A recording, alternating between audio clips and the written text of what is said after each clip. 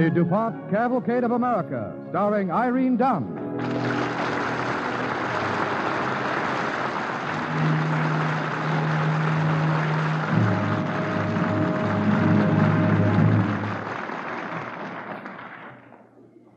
Good evening. This is Irene Dunn.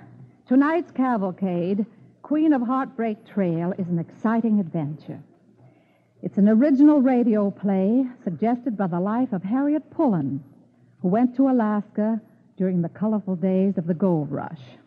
Before we begin, here's Bill Hamilton of the DuPont Company. Thank you, Miss Dunn. Good evening, ladies and gentlemen. You can now get weeds out of your lawn without spending long hours of back-breaking work. It's just a matter of spraying with new DuPont Lawn Weed Killer. This new chemical weed killer makes dandelions and many ugly weeds wither up and disappear, roots and all. And it doesn't harm most of the common lawn grasses. For a more beautiful lawn, go after those weeds the easy way. Use DuPont Lawn Weed Killer, one of the DuPont Company's better things for better living through chemistry.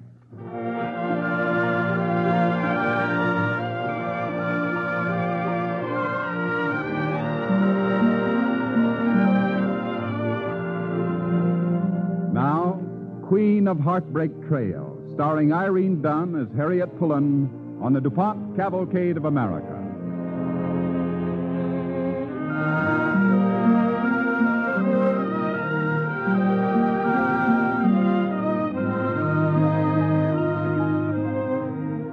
(1897). The year gold was discovered in the Klondike. It was midsummer of that year when Harriet Pullen first saw the coast of Alaska.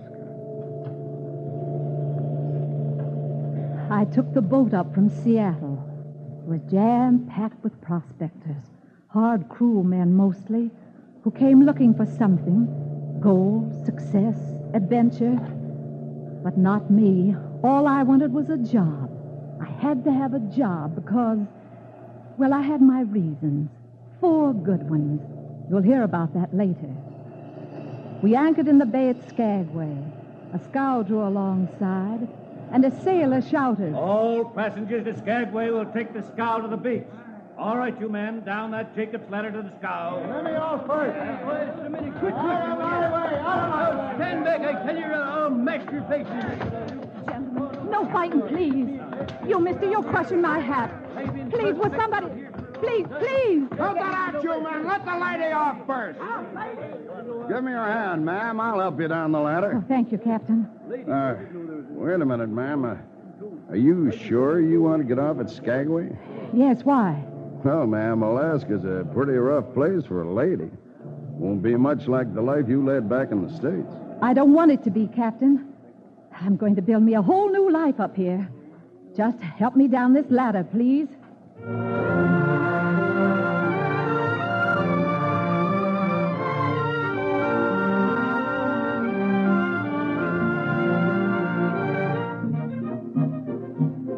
But when I stood on the beach at Skagway, my courage began to slip away. Just then, a man came along. Waiting for somebody in particular, lady? No, I'm not. Thinking of taking a job, maybe? Yes, I am. Can you cook? A little. Why? Come along. I've got a job for you.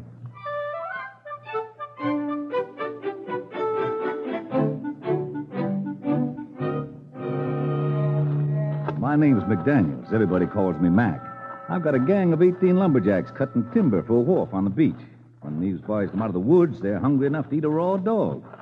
Well, here we are in my tent. Go on in. Why, you can't stand up in here. The men eat sitting down. I can't cook sitting down. That's what the Jap used to say. My, how'd this place ever get so filthy? I guess the Jap never cleaned it. Look at those tin dishes. They haven't been properly washed in weeks. Nothing stopping you from washing them, ma'am. Where's the soap? I don't see any. We don't have any. Soap's $1 a bar in Skagway. Use ashes. Ashes? That's what I said, miss. Or is it Mrs.? Mrs. Pullen, Mrs. Harriet Pullen. Tell me, whatever happened to this Jap? He quit. Couldn't stand the gas. Well, I'm smarter than he is. I'm not taking the job. It's none of my business, lady, but what'll you do? How'll you live? I don't know. This is a rough country, Mrs. Pullen. Full of hard men, criminals, and gamblers. And the women, they're definitely not your type. Tell me, you ever worked for a living before? Well, not exactly. I didn't think so. Where's your husband? He died last winter. Mr. McDaniels, I know what you're thinking. That I ought to go home on the next boat. But I'm not. I'm staying. I've got 4 good reasons to keep me here. 4? 3 boys and a girl. My children. As soon as I make enough money, I'm going to send for them. I see. Well, lady, if you don't work for me, there's only one other job that's open. Yeah? What's that? Come outside the tent. You see that dance hall the other side of the mud bank, Big Jim Collier's place? Yes, I see it. See that sign in the window? Yes, I see it. Female vocalist wanted. Must sing high soprano and look good in tights. Inquire within. Well, Mrs. Pullen? Well, Mr. McDaniels, I sing a pretty fair high soprano, but I've never worn tights. To tell you the truth, though, I've often wondered what I look like in them. Thanks for the suggestion.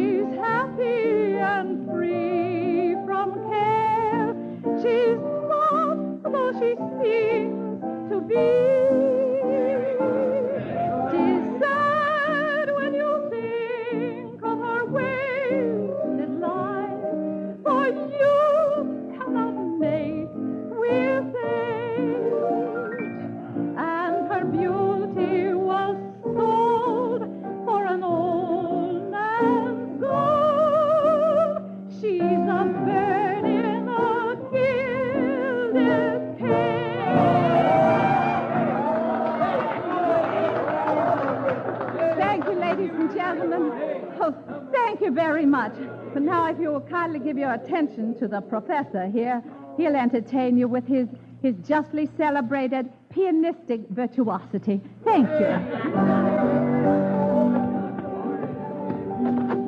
Come in, Mrs. Pullen. Come in. Well, Mr. Collier, how did I do? You were great. Sensational. You had them all trying in their drinks. Yeah. And that introduction for the professor. Pianistic virtuosity. Yeah. That's a humdinger. I heard a man say that at a circus once in Seattle. You got class, Mrs. Pullen. Real class. Thank you. I'd consider it a favor if you'd use big words like that when you're sitting at the table with the customers. When I'm what? Sure, that's part of your job. You make yourself pleasant to the customers, and they buy you drinks. Oh, no. No, I couldn't do that. Oh, sure you can. It's easy. Now, come along, and I'll introduce you to some of the big spenders.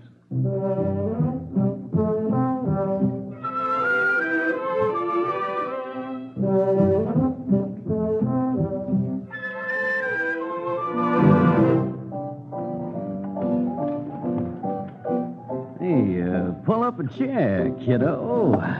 Thank you. My name's Jack Darcy. Black Jack, they call me.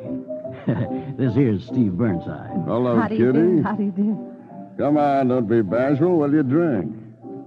Well, I guess I'll have some root beer, thank you, Mr. Burnside. Root beer. You know something, cutie? I like your looks. You and me are going to be great friends. How about a little kiss?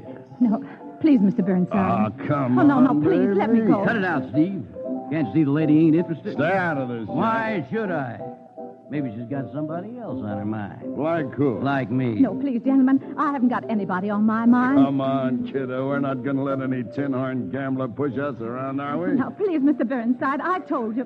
Oh, please, Mr. Darcy. Did I hear tell you mention something about a tin-horn gambler? You did? Have any particular party in mind? Me, maybe? Certainly. Who else? That's all I wanted to know. Out of my way, kitty. I got him.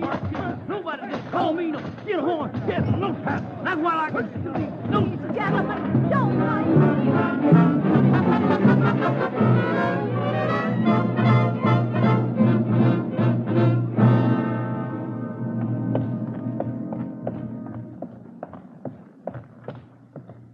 Mr. McDaniels. Well, Mrs. Pullen, hello. I've been looking for you, Mr. McDaniels. About that job you offered me. Is it still open? Sure, it's rough work, though. You'll be cooking for 18 men. Well, after what I've been through tonight, it'll be like a vacation. Just lead me to it.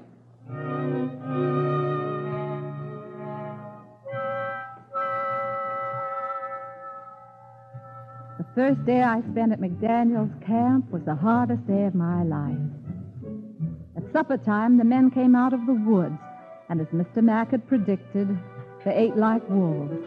But they never said a word whether they liked my cooking or not. When they got up to leave, I smiled my prettiest and said, "Don't go yet, boys. I've got a surprise. Apple pie." Well, does anybody want to taste it? You taste it, little Joe. I got a delicate stomach. Here you are, Mr. Joe. A nice big slice.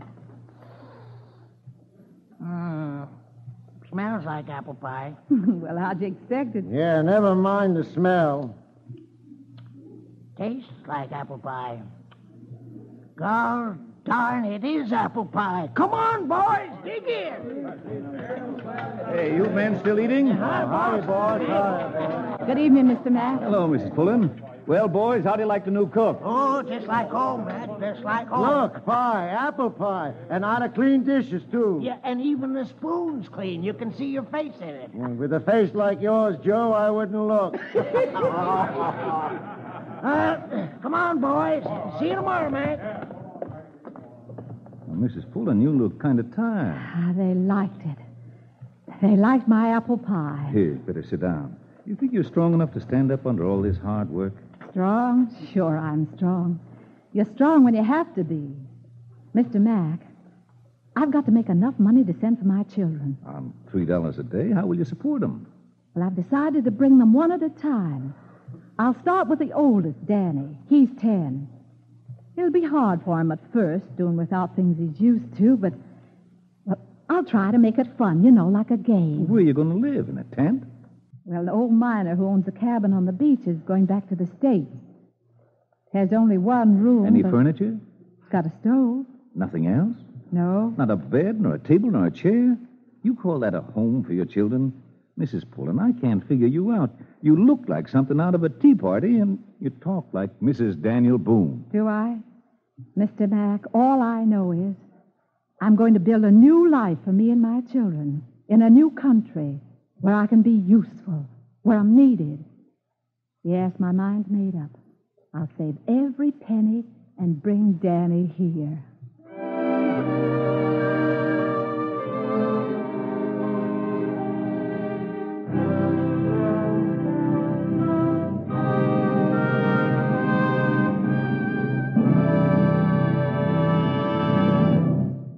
You are listening to Queen of Heartbreak Trail, starring Irene Dunn as Harriet Pullen on the Cavalcade of America, sponsored by the DuPont Company, makers of better things for better living through chemistry.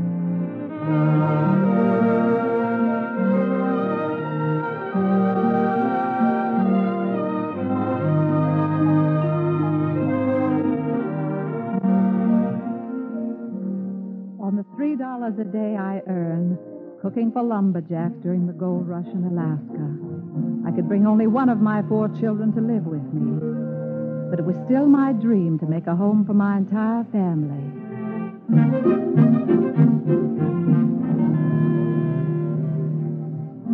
That first year, the winter set in the 1st of November.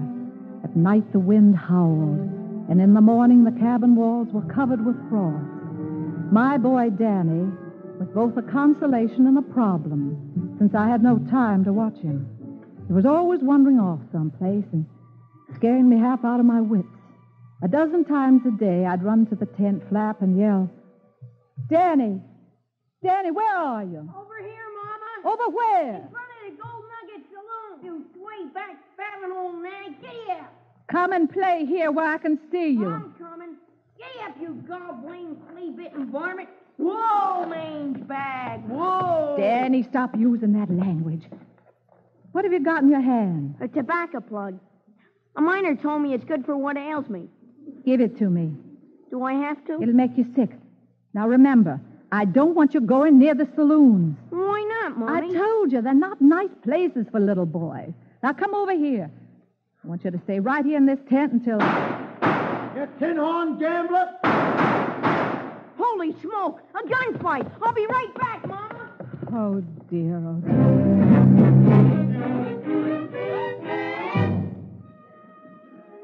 To add to my troubles with Danny, the price of everything went sky high due to the shortages as more and more people came to Alaska to seek gold.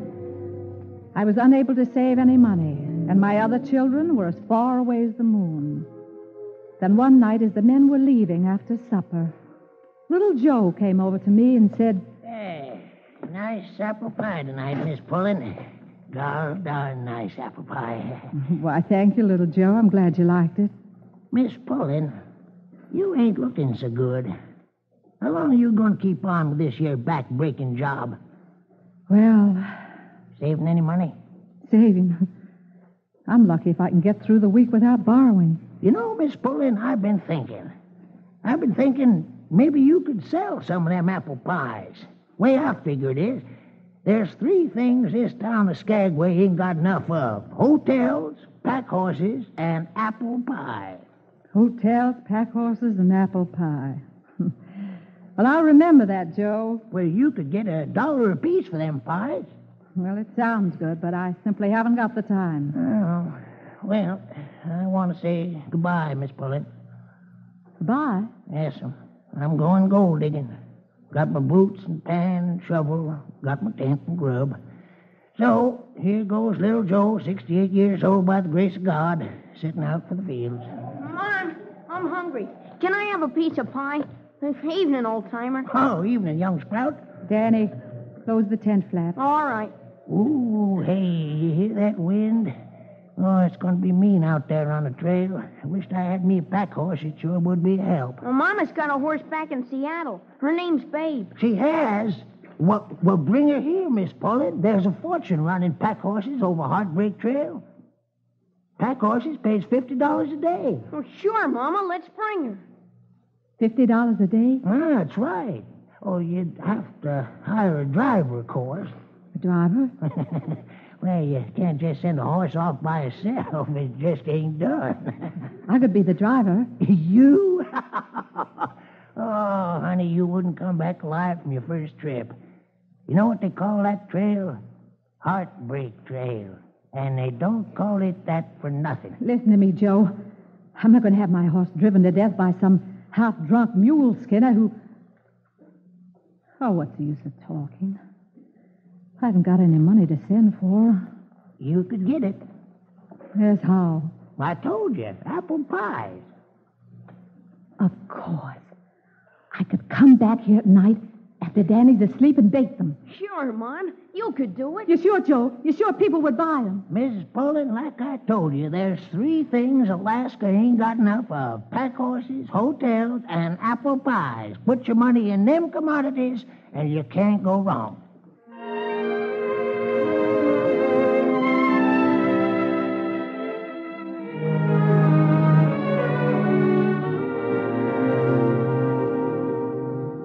Of course it wasn't easy.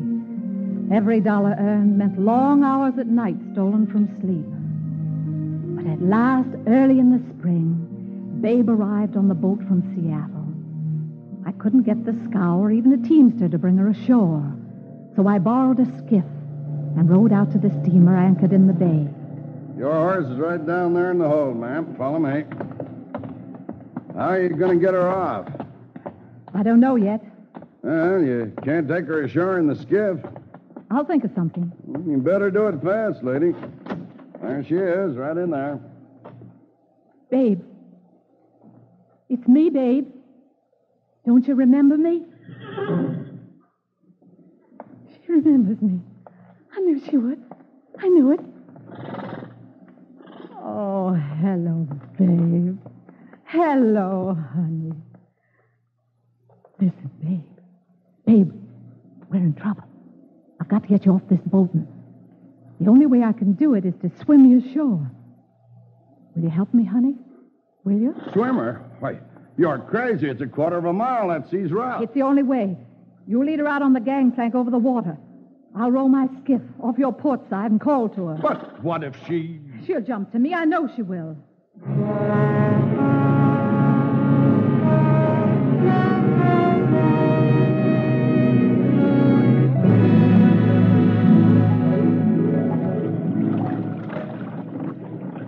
Now let go of bridle rope. All right. Babe, I'm here waiting for you. Come on, honey. Jump. Keep scared. Don't be frightened, babe. I'll tow you ashore with a skiff. You won't jump, I tell you. I'm here, babe. I'm waiting for you. Come on, jump to me, honey. Look at her eyes roll. She's rearing. She's backing up. Jump, babe. Jump. I knew you'd come, babe. I knew you would. Swim over here, Pep. We'll be in a warm stable in no time.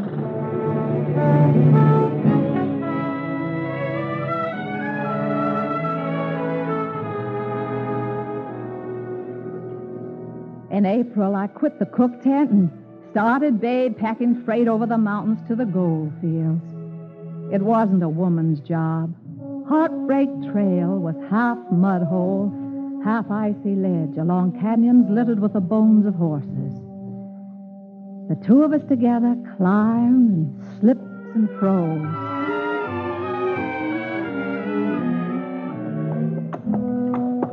Come on, babe. You can make it. Come on, honey. Come on.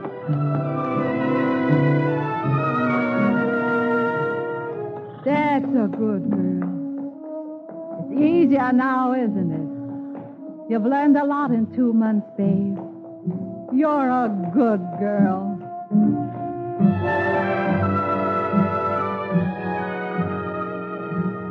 All right now, honey. This is your last trip.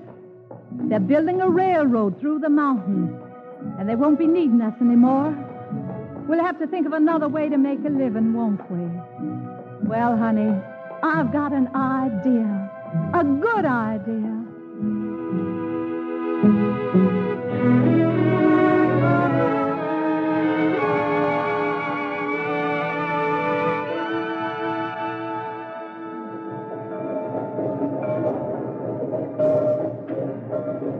Skagway! Watch your step getting off. Skagway! Well, this town sure has changed. Little Joe! Huh? Little Joe! Well, look who's here. Miss Bullen with a horse and wagon. That's Babe. You remember Babe, don't you? Yeah, my, don't she look slick and shiny? She ought to, the way the children take care of her. They're all here with me now. Oh. Where are you staying tonight? Well, I don't know. I do. Come on, get in. Where are we going? You'll see.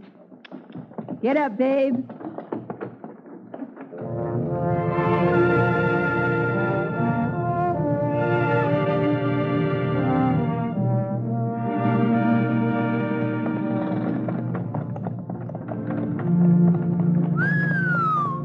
Say, will you look at all them new buildings? Town shut up like a mushroom the year you've been away. Even getting a new school. Huh? Whoa, Babe. Whoa. Say, this is the old mission, ain't it? Not anymore. Missions moved to larger quarters. Well, what are we stopping here for? Joe, remember the advice you gave me? What advice? You said what Alaska needed was apple pie, pack horses, and a hotel. Well, gol darn, so you open yourself a hotel, huh? Well, gol darn. Pulling house, it's called, Joe. Clean rooms, clean beds. And apple pie? 3 times a day, Joe. That's the first rule of Pulling House. The best gol darn hotel in Alaska.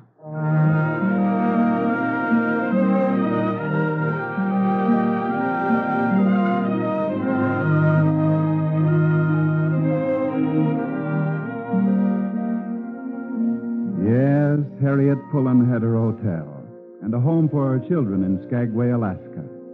Perhaps hearkening back to the days of the gold rush and the bearded prospectors from the howling canyons of the North Country. But certainly keeping alive the invincible spirit of Harriet Pullen, the woman who made Pullen House a source of pride and an Alaskan institution.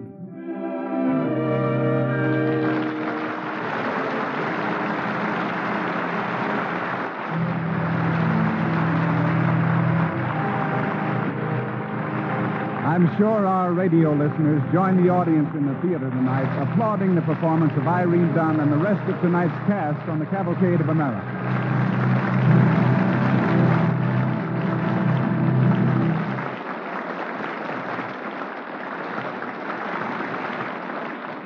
And now, here's Bill Hamilton of the DuPont Company. This week, more than 250,000 people are expected to attend the International Petroleum Exposition at Tulsa, Oklahoma.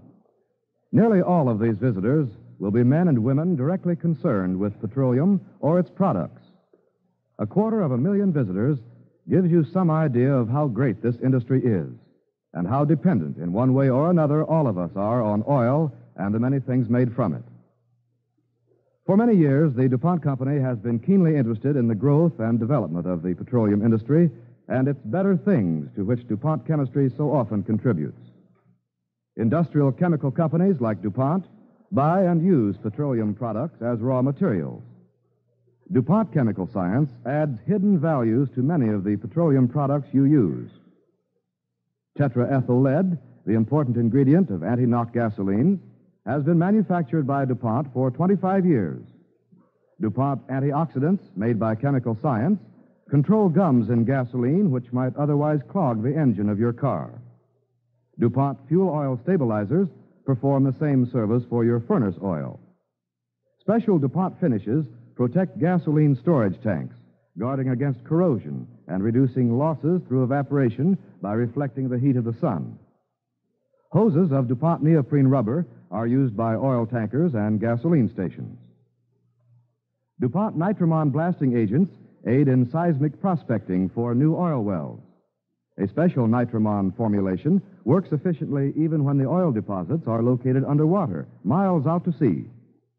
The oil industry also turns to the chemical industry for acids and scores of other chemicals which it needs in great quantities.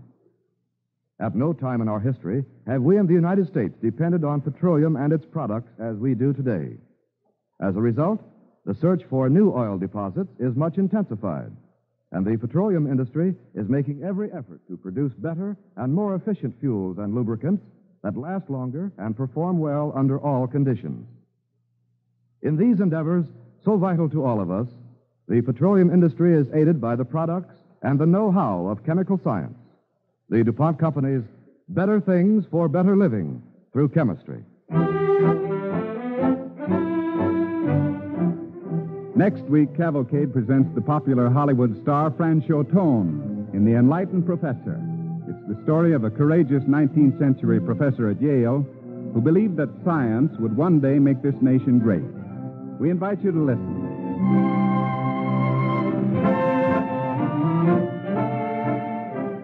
Tonight's DuPont Cavalcade, Queen of Heartbreak Trail, was written by Arthur Arendt and Paul Peters. Material for tonight's play was derived in part from an article which appeared in the American Magazine. Music was composed by Arden Cornwell and conducted by Donald Bryan. Irene Dunn can now be seen in the George Stevens production for RKO Radio Pictures, I Remember Mama. Miss Dunn's celebrated charm has been beautifully photographed in this production on DuPont Superior 2 Negative by cinema photographer Nicholas Musaraka.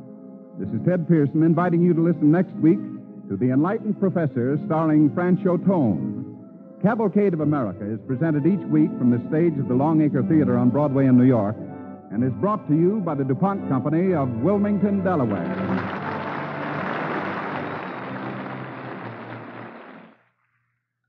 This is NBC, the national broadcasting company.